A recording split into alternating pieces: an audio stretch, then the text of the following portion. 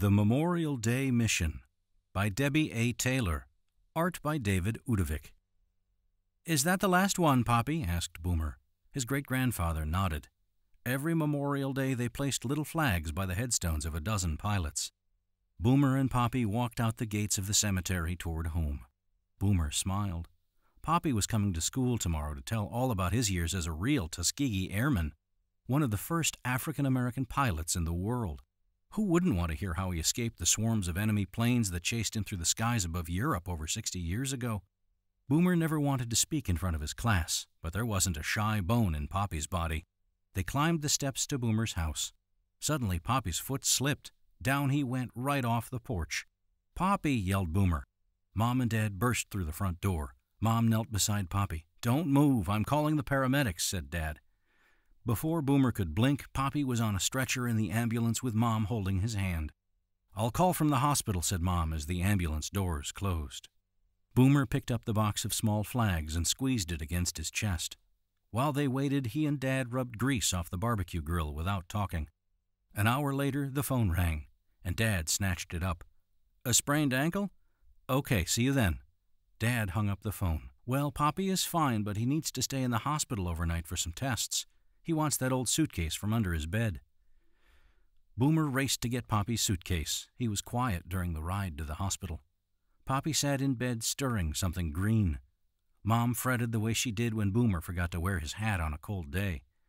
"Now, Grandpop, you've got to eat," she said. "But I need some real food, like spare ribs, baked beans, and pie, not these green jiggly-wigglies." He grinned when he saw Boomer and Dad. Dad shook Poppy's hand, but Boomer threw his arms around his great-grandfather's neck. Dad placed the suitcase on the table. "We'll be back in a few minutes," he said. "Mom and I'll go try to find some snacks."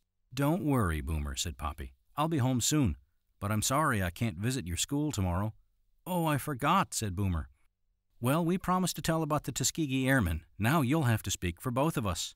"How?" asked Boomer. "Poppy, you know I don't like talking in class. Last week at show and tell, my voice cracked and I dropped my model car. I'm too scared." "Scared?" said Poppy. "The first time I climbed in a P-51, my hands shook. But nobody was better trained to intercept enemy planes and protect our pilots than the Tuskegee Airmen, so I took a deep breath and buckled up." Boomer shook his head. "But I just can't." "Well, hold on now. Let's see what's in my suitcase."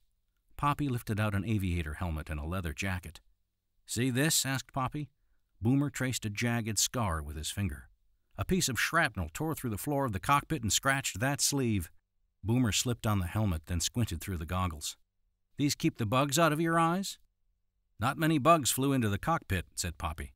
"But I sure was grateful for those goggles the night my whole canopy tore off in midair. Between the freezing rain and winds beating against my face, I couldn't see a thing, but the goggles protected my eyes. Luckily, 2 other pilots guided me back to base." He patted Boomer's shoulder.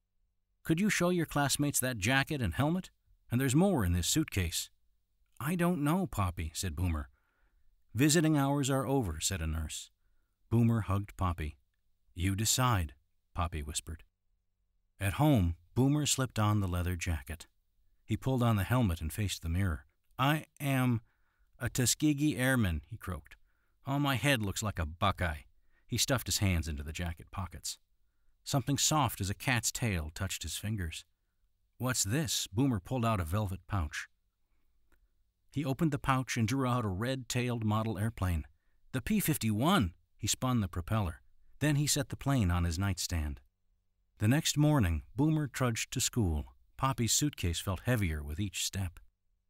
In the classroom, Boomer's teacher, Mrs. Kane, announced, "Unfortunately, Mr. Harris won't be joining us, but his great-grandson, Boomer, will tell us about the Tuskegee pilots who served our country so bravely." Boomer walked to the front of the room. Most of his classmates looked only half awake. One of them even yawned. Suddenly, the suitcase snapped open and slipped from Boomer's hand. The helmet slid across the floor. "Uh-oh, I can't do this," he whispered as he scrambled to pick up the helmet. Then he thought of Poppy's proud face. He swallowed and took a deep breath. First, he held up the leather jacket. "My great-grandfather wore this jacket in the 301st Squadron. Poppy and his friends were the first black Air Force pilots." Then he untangled the strap on his goggles. He was really glad he had these when the cover over the cockpit fell right off the plane in midair. Boomer's classmates leaned forward.